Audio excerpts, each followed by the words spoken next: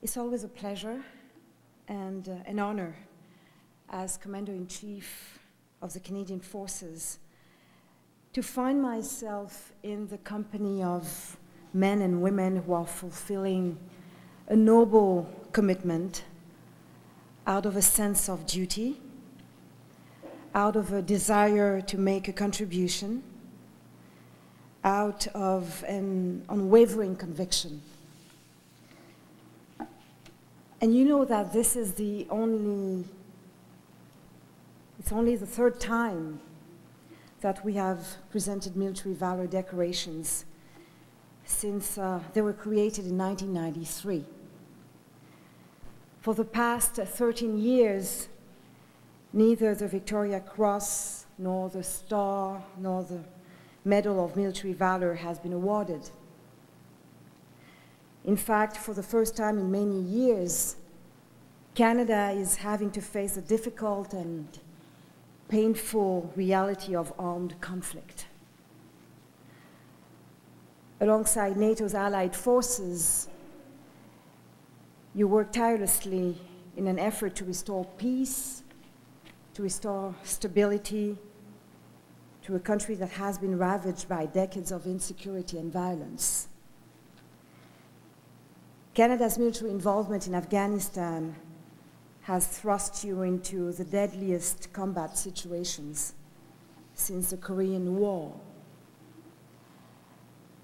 And no matter what the circumstances, you must draw upon your courage, your calm, initiative, and ingenuity, but also on your compassion. Because you are here, you are there to help men, women, children, and communities. This is what will determine the success of this mission. To receive the Star of Military Valor, récipiendaire de l'Étoile de la Vaillance Militaire, Major David Nelson Quick.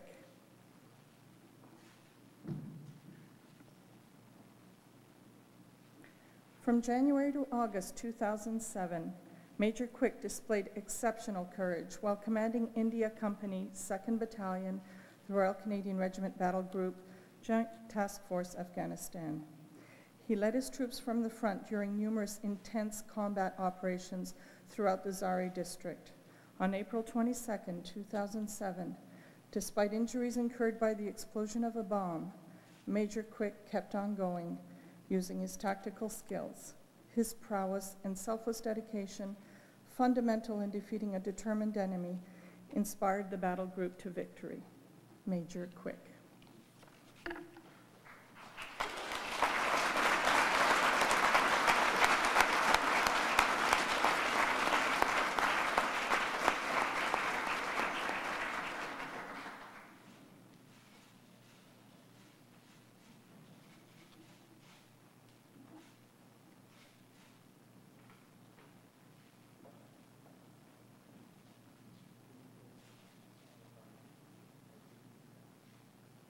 Récipiendaire de la Médaille de la Vaillance Militaire, Private Shane Aaron Bradley Dolmovic, Corporal Dave Jeannet,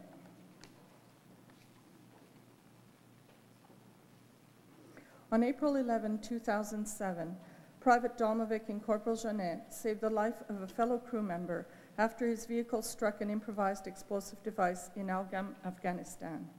After freeing the trap driver, Private Dolmovic and Corporal Jeannet performed life-saving first aid, despite imminent risks of fire, explosions, and enemy attack. Private Dolmovic.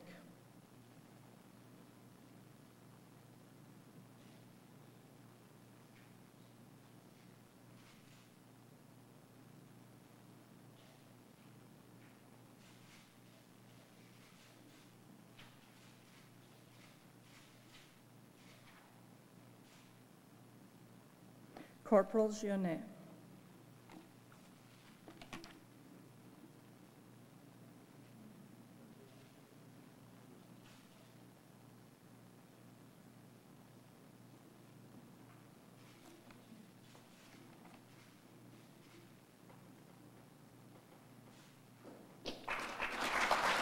Sergeant Gerald Alexander Killam.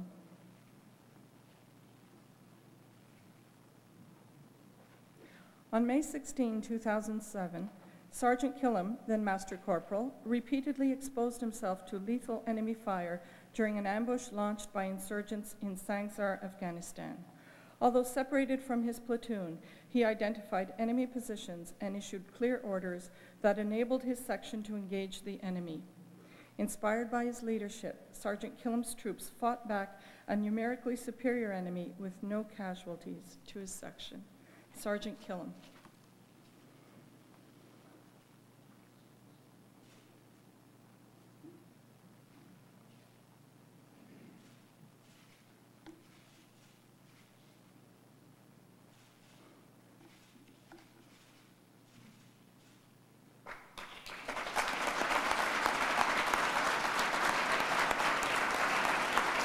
Private J. James Renault.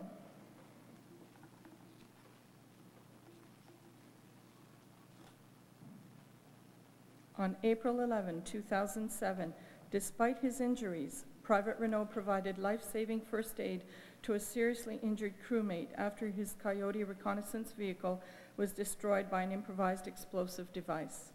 At the time of the incident, Private Renault was deployed as a surveillance operator with Reconnaissance Squadron, 2nd Battalion, the Royal Canadian Regiment, Battle Group in Afghanistan. Private Renault.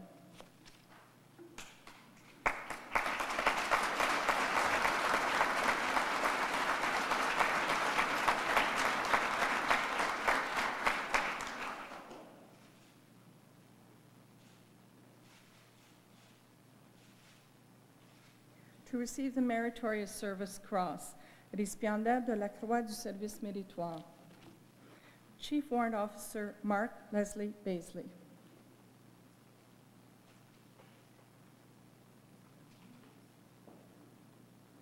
From January to August 2007, while deployed in Afghanistan as a Regimental Sergeant Major of 2nd Battalion, the Royal Canadian Regiment Battle Group, Chief Warrant Officer Baisley maintained an unwavering focus on his mission and an exemplary discipline.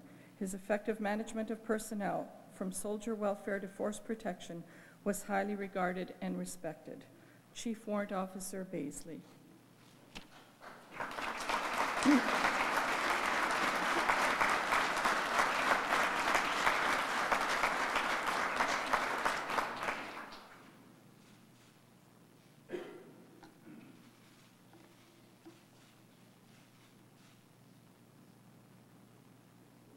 Good morning, and what a great morning it is to be here at a very special ceremony like this. Here in Rideau Hall, hosted by our Commander-in-Chief. And Excellency, let me just say thank you yet again for your gracious hospitality and for your bestowing the very high distinction on a very select group of individuals here today. We appreciate what you do each and every day as our Commander-in-Chief, and we're very proud to have you in that role. I am honored to be here in the company of you who have earned those awards. And ladies and gentlemen, when we look around the men and women in the Canadian Forces, you know, we look at what we do and how we do it. And we describe that by values. And some say that you can't see values. And those who can say that you don't see values, you actually see actions. And your values are articulated by your actions. And I think the greatest testament to Canadian values is right here in this room today. And it's shown to us by the actions of those men who have been distinguished here. It's those 36 individuals who show us through their actions their values. In situations where you were pushed to your limits, each of you behaved in a way that did honor to the forces, did honor to you as an individual, and certainly did honor to the country you represent, Canada. Your loyalty inspires the trust of your comrades. Your integrity exemplifies steadfast commitment to the principles and the obligations that define us as military professionals for Canada. And your courage shows others the way to disregard personal costs when confronted with the right thing to do.